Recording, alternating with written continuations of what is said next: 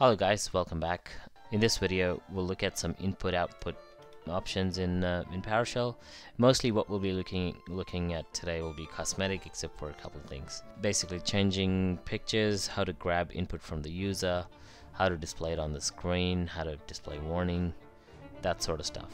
So now on my screen you should already see I've typed in a command, so I'm just saying $input, which is a variable, and I'm assigning it read host. So read host displays enter your preferences please at the time it's waiting for your input.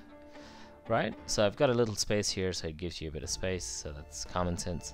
And the next is write host, which is basically you're displaying the result which I typed it in, but I'm doing foreground and background colors here. So let's quickly run and see how this looks. Let's save the file.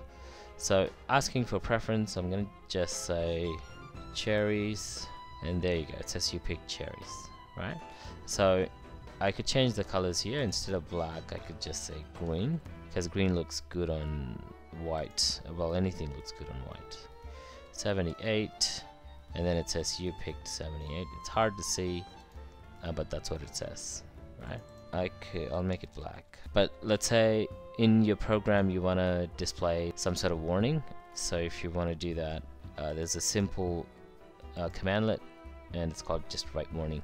So if I run this now, it should print that as a warning, which is, you know, the yellow text for warning, right? Now I'm just going to declare a little variable so we can see how to write. So I want to write this variable to console, so I could say write host, and I just want to say $number, right? $num. That should do it. If I save that and run, it should print. That's perfect. But let's say I want to have a separator, right? I could say separator, and I want to separate it with a little arrow like that. One and the second one. So now if I run this, it should have, well, it won't look pretty, but yeah, it doesn't look pretty, but it's got the arrow. So you could add spaces or commas or whatever you want just here, and there you have it. Looks much better. But I want to add foreground and background colors, so I could do that with background color. I want to say yellow. The colors that you can use here are, you can type in any normal color: yellow, green, blue, pink, white, whatever. And there's a full list of colors. I'll try to put the link in the description. So, and I want to say that's a background, so I want to do a foreground color, and I want it to display red. Right, I'm just gonna quickly run this, see how it looks. That's, well, it doesn't look good, but it's alright. I could say blue. Don't know which blue it's gonna use. I could probably do dark blue or something. Could play around with colors.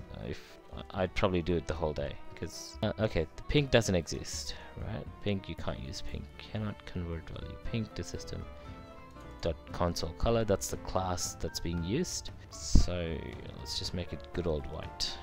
This I'm sure looks good. Perfect. Alright.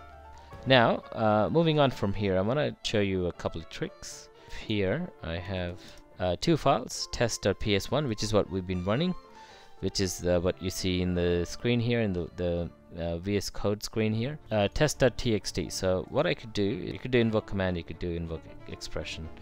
There's a thing called invoke-item, which I could just say test.txt, and as I press enter, it opens the file. It's got nothing in there, but it brings up the file. So it goes to your default programs, and it opens it with the default program for that type of file, right? There's another thing. I could do get child item, right? Get child item, and I get this output, which is the same as the dir. So let me just extend this. So there we go.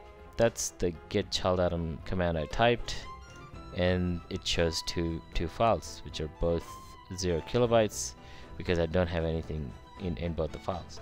But now let's say I don't want to type the command straight, so if I say $command and declare a variable, and I want to call it get child item, and if I print $command, okay, I did something.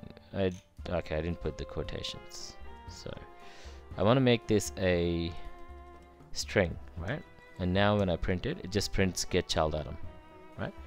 So I'm just taking the text and putting it into a variable, right? Now if I want to evaluate that, so if I print get command, it's printing that, which is cool. But let's say I don't want to print the command, I want to pass that command to PowerShell to evaluate it. So I could do invoke-expression, right? Invoke-expression, and then I could say $command. Now it'll evaluate the file.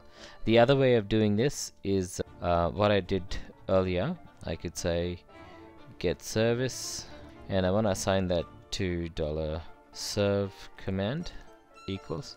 And when I do this, this is not the text that I'm assigning. It's not a string that I'm assigning into this variable. I'm assigning that whole commandlet. If you like this video, please share with your friends. Comment if you'd like to start a conversation. Come on, don't be shy.